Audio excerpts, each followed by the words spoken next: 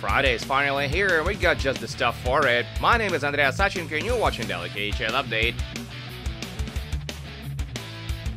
We're gonna kick things off and now score Avangard face a worthy foe, Dynamo Moscow around town. Let's head straight to the second. The blue and white opened up the score and with a shorty, Vladislav Yefremov nets his second of the year as it beats Vasily Demchenko between the wickets on a break.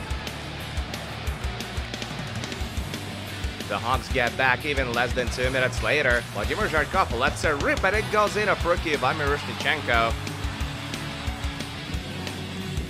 They get another one right after that. Alex Broadhurst receives a long pass from Damir Sharabzyanov and slings it home for his 12th of the season. Dynamo even it up in the final 5 of regulation. Kirill Gitavets wires a pass Ilya Konovalov from the point to force OT. The Versus cup up the puck on the breakout, give and go, and Ricochet hits the twine of the stick side for the win. The two end the season series with a 1-1 tie as Avangard take it 3-2 on home ice.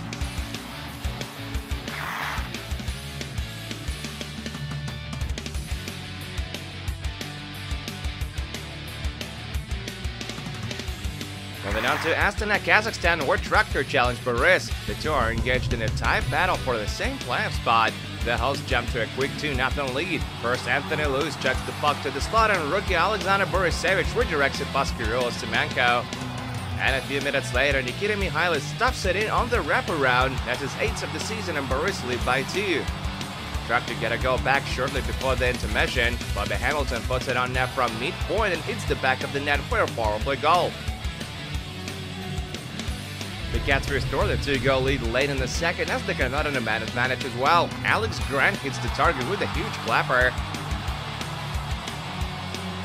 Less than a minute later, he gets another power play talent that gives Boris a 4-1 lead headed into the third.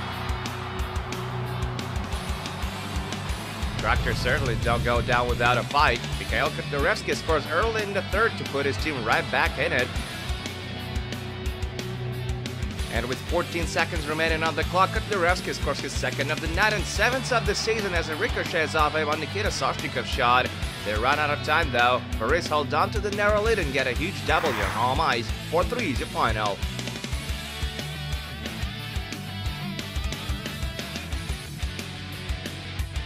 Still in the Euros, but a little to the north, we got a battle between Avtomobilist and Neftekimik in Yekaterinburg. The Wolves with an early chance as Pavel Parada receives the puck backdoor, but Nikita Trumkin goes up with a great defensive play. Late in the period, the hosts break the ice as Alexei Makeyev scores his first of the season. That's just his 8th game since recovering from a long injury. The Versus get back even late in the second. Ilya Fedotov tries to dangle his way to the net, loses the handle, but Igor Popov catches in on a broken play. A little later, Andrei Chivilov gets to the net with a toe drag, goes wide, and he just can't wrap it up. That would have been a beauty. Neftekimik get the game-winning goal muted for the third. Rookie Andrei Belazur finishes off the cross-ice beat by Ansel Galimov. The Wolves gain points in their 4th consecutive game as they take it 2-1 on the road.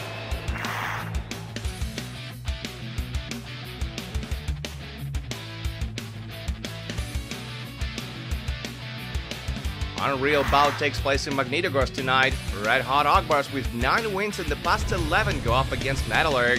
Kazin strike first. 2-time Stanley Cup champ Slava Voynov shoots from the point and sinks it past Vasily Koshechkin.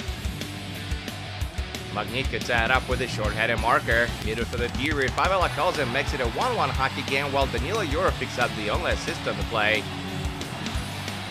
Second period now, and Ogbars respond with a shortage of their own. Formerly Kirill Semyonov undresses Brandon Leipzig and leaves no chance for Koshechkin. Gorgeous goal and it's 2-1 Ogbars. The hosts level it again early in the third, but Curran hits the target with a shot from the high slot. This one comes unassisted. It goes to overtime. Slava Voynov takes a quick shot from the blue line and Kirill Semyonov gets his lumber on it. Semyonov finishes the night with 2 goals and Ogbars win another one after Zenit Tel-Aviv ended up 3-2 is the final.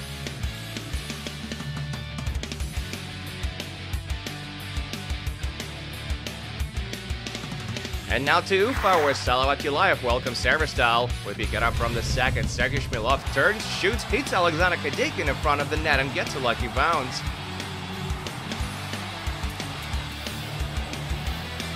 A minute later, Ryan Murphy receives the puck in open ice, steps into the shot and hits the back of the net for his third of the season. Kadekin scores his second of the game and 13th of the year on a power play just a few minutes into the third to extend the lead to 3-0. Severstal bite just 15 seconds later. Ruslan Abrosimov throws it past Tilo Yezhov and the Virstas have life. But just a few shifts later, Artem Pimenov puts it past Mitya Shugayev, and that's so she wrote for this one. Salavat win their second in a row as they beat Severstal 4-1 on home ice.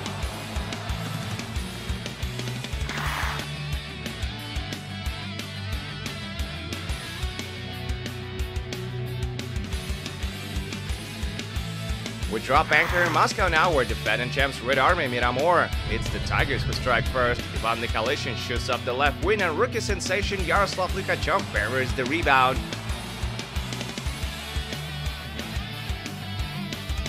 The red and blue even it up in the opening minute of the second. Anton Slepashev gets the puck and open nice and slings it past Yanis Kalnich from the circle.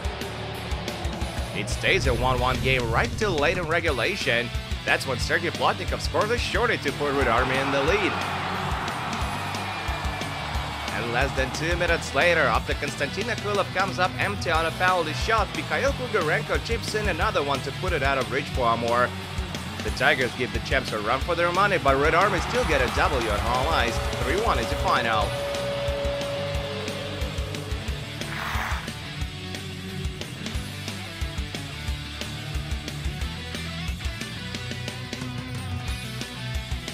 And there's just a few more scores left to tell you about. Vitus beat Sochi for the second time in as many nights. Kirby Roskazev and Vladislav Kara with the tallies.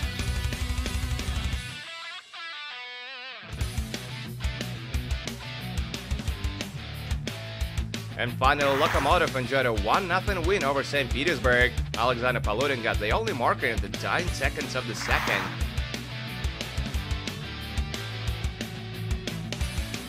That's it for a daily KHL update, but do come back tomorrow for 3 more games, including Spartak against Kudlur Red Star and Dynamo Minsk versus Torpedo. My name is Andrea Sachenka. Thank you guys so much for watching, and don't forget to check back with us this Saturday.